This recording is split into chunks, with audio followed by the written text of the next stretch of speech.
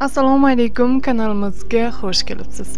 Sevgi Iztirobi serialidagi Amir roli bilan tanilgan Kan O'rgonjo'g'lu Baron 2 filmining O'zbekistonda bo'lib o'tadigan suratga olish ishlari uchun Toshkentga keldi.